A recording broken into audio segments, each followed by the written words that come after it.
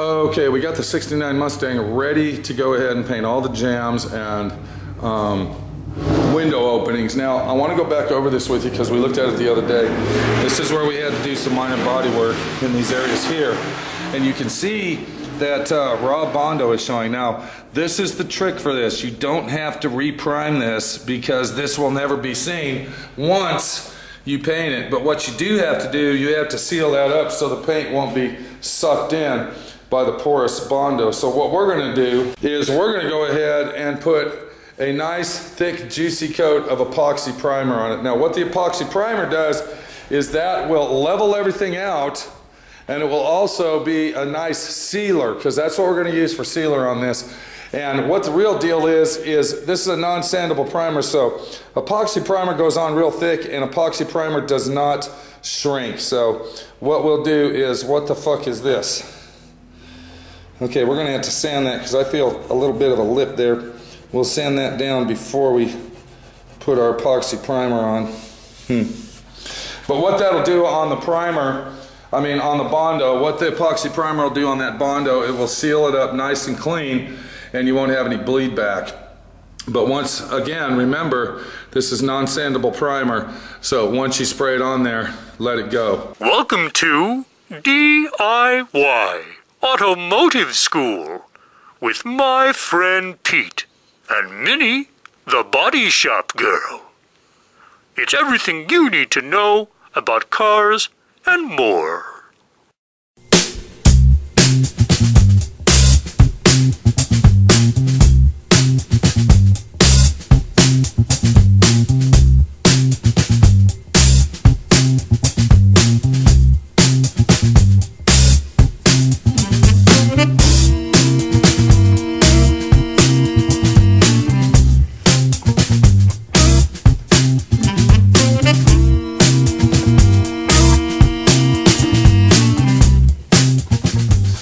Trick to apply epoxy primer to make sure that the primer is workable, and also so you don't get any orange peel, is you want to go ahead and add 10% urethane reducer. Do not use lacquer thinner, urethane reducer in your epoxy primer mix. What that will do, the reducer will let it flow out nice and even, and it'll give it a nice smooth silky finish instead of a rough orange peel finish.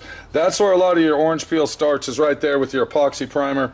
And when you put your epoxy primer on and you got orange peel in your epoxy primer when it dries, 9 out of 10 times you're going to have orange peel when you apply your paint. So always remember to add 10% to your finish coat of your epoxy primer, 10% to your reduce it 10%, and your epoxy primer is ready to paint. Now this particular epoxy primer, once it's mixed up, you got to let it sit for 30 minutes before it activates. Make sure you read all your directions and all your instructions on your epoxy primer application bottles to get the full, thorough view of what's going on and to make that item work like it's supposed to for you.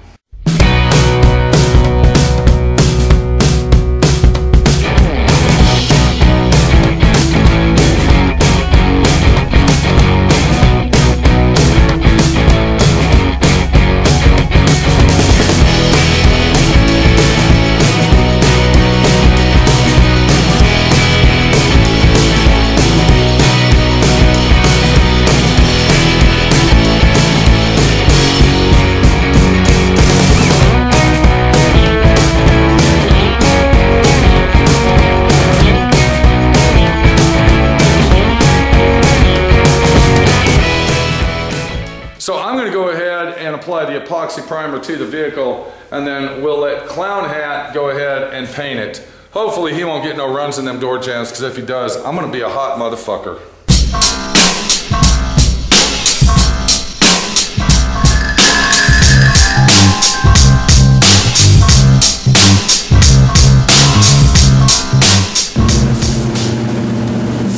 I don't think so. Okay, what are you fucking doing here, dude? Trying to figure out your settings on your Okay, you already got one coat on it and you've already fucked up. Oh, did it? Yeah, you did. Okay, why didn't you fuck up? You tell me. Alright, let's go look at the car. Quit spraying paint. The fucking booth ain't right. I'm not fucking hurry. I get this. Look, alright? I still see fucking primer on that edge over there, dude. That is not fucking painted. Okay? That is not painted. What about this edge right here? You didn't even get that fucking edge. Alright? You didn't get that fucking edge. Alright? Look at that edge over there. Look at that edge right there. I want this shit covered. I want it fucking painted. Alright? You aren't fucking painting right. Look at this right here. What's going on with that shit? That looks like crap.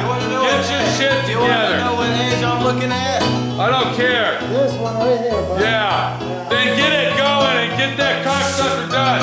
I'm gonna be back to check on it.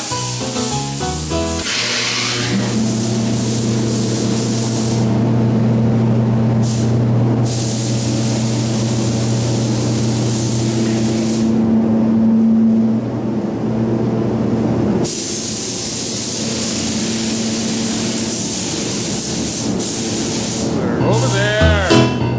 What the fuck, dude? Get this fucking lip right here. What about this one? Are you fucking joking me? 949. Fuck.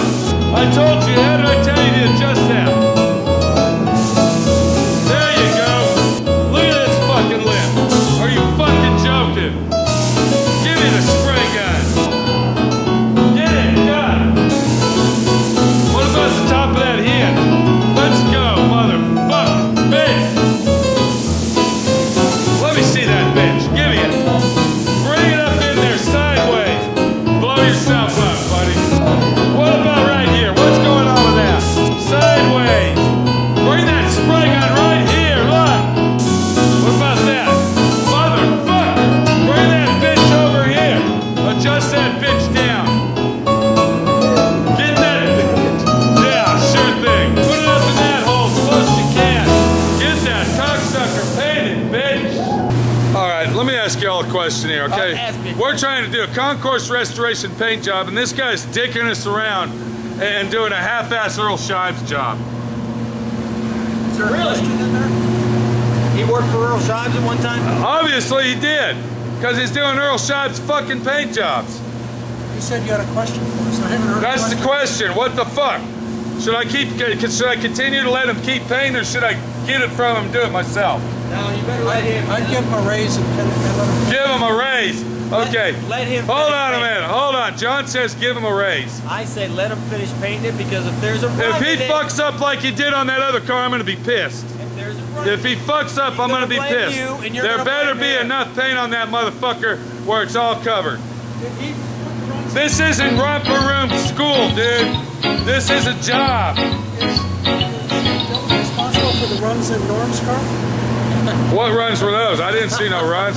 That's called factory OEM fucking shit going on there. Yeah. Yeah, sure thing. Yeah, sure thing. You know, I'm just trying to do a good job, get this bitch down the road, and be done with it. I don't have time to fucking babysit. I don't have time for the moaning and groaning and groping and reach arounds and all this other fucking shit. All right? I'm trying to teach them how to do something. I'm trying to teach them. When you teach people how to do shit, you gotta be a hard ass, because if you're not the hard ass, then they're getting the easy way out, because they'll respect you and they'll enjoy it more when you're the hard ass and they look back and say, you know what, this is how I was taught, this is how I'm gonna do it. Motherfucker, bitch, fuck.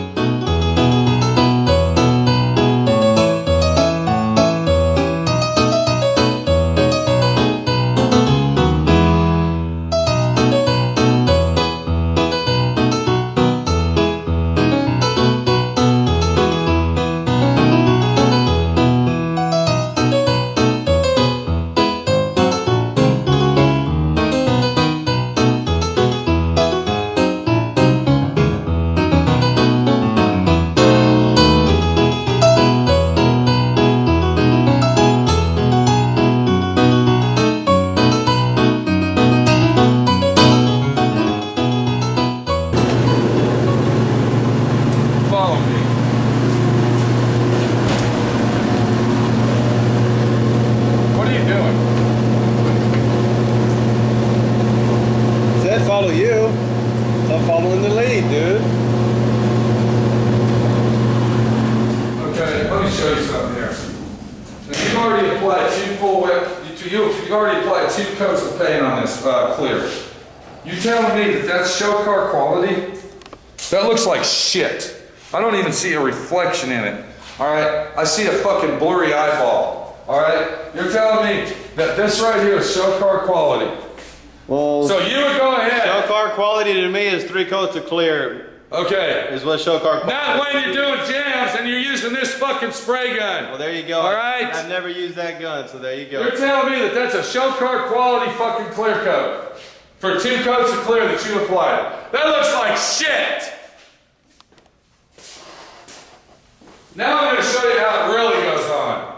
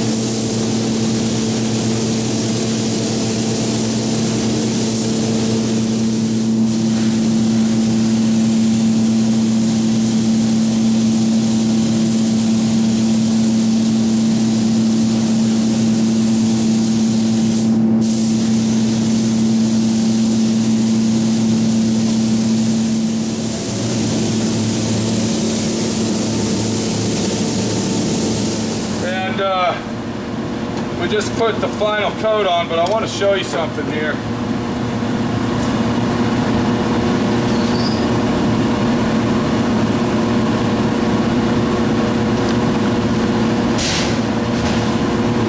Now what I'm going to do is I'm going to show you the clear as we pour it out. You can see that it looks red. The reason it's like that is because we left the paint residue inside the cup when we mixed our clear up. That's really important when you're doing door jams or possibly underneath the hood, because that way it gives it that nice deep crystal color look that you won't have to buff. And using the residue with the urethane mixed in with it, what does that do, the urethane reducer? Dry quicker? No. What? Thins it out? What it does, it makes it flow out where you don't have orange peel because you're using reducer in your clear, okay? And it also gives it that tint of the red, which will give us that high lustrous coat of clear, if you know how to use a fucking spray gun. But you would never do that on the outside of a car, right? No. Okay, look what you did. Alright, turn the fucking camera off, dude. Looky here, watch this, watch.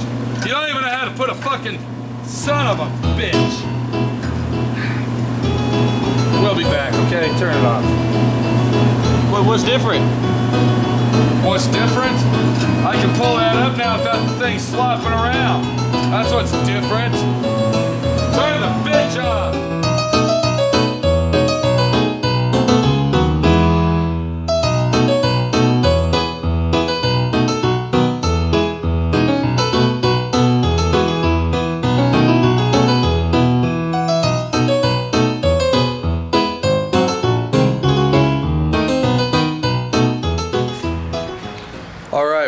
Back the next morning, and we haven't seen what the Mustang looks like yet after we went ahead and painted all the jams. Let's take a look at it. and see what kind of job we got on our semi-concourse restoration of our 69 Mach 1 Mustang. You gonna open the fucking doors or you gonna dig in the trash? What are you digging in the trash for, dude? I was looking to see why there's fucking oil right there, dude. Where? What do you mean oil? There ain't no fucking oil around here. That's what I was wondering. What are you talking Why about? is there a can of oil in the fucking paint Because area? our buddy VW John changed his, put a quart of Let oil. me tell you something, okay? Alright. Oil does not fucking go in the paint area, Okay. dude. Do you know that why? was in the trash. Do you know why? I don't know, tell us. Contamination, man. Okay. I'm glad that oil can's contaminating my trash can. That's really nice. Out of the trash can, That's nice to know, dude. Get out of the trash can, dude, and get to the car.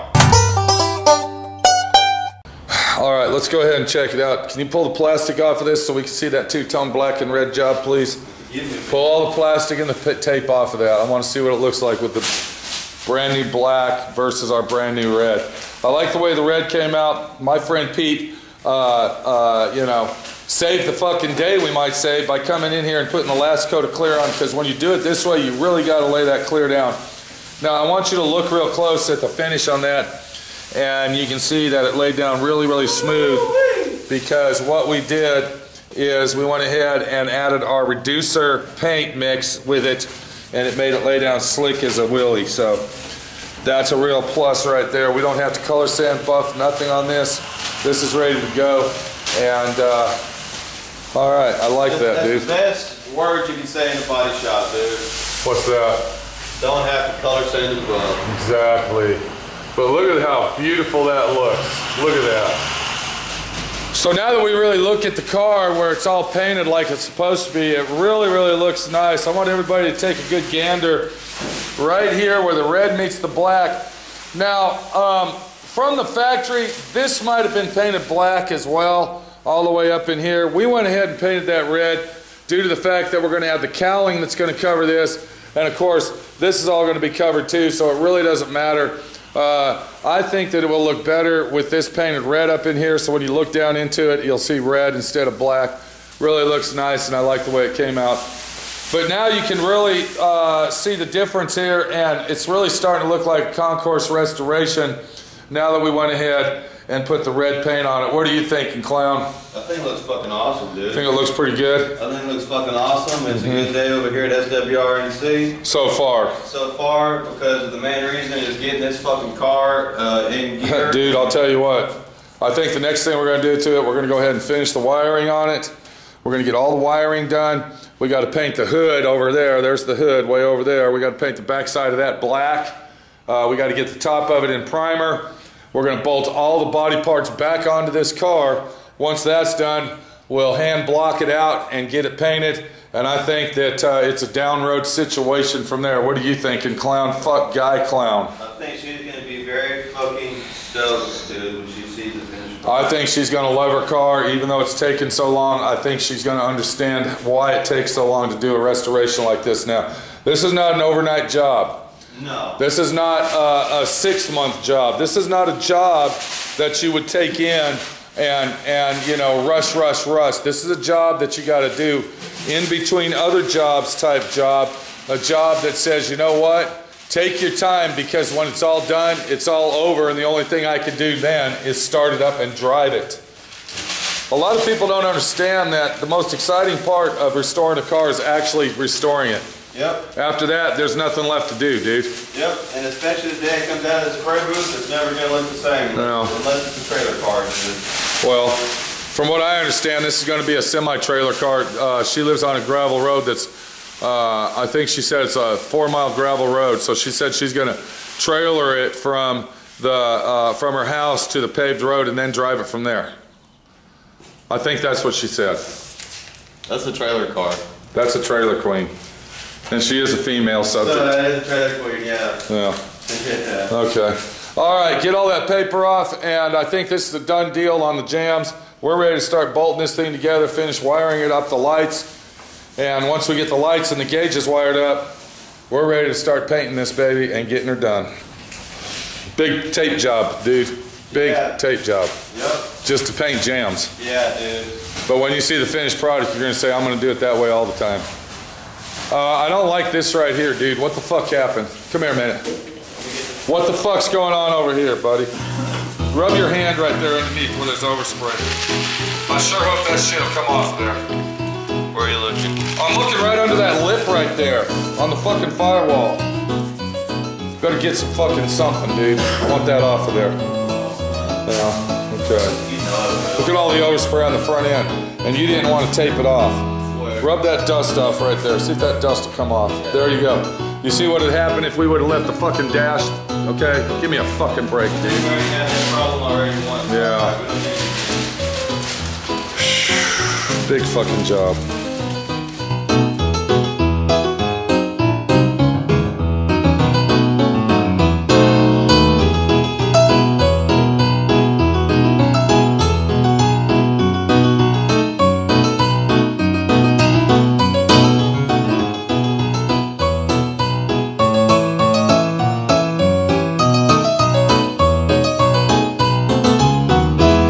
Thanks for watching D.I.Y. Automotive School. Classes don't stop till you know everything.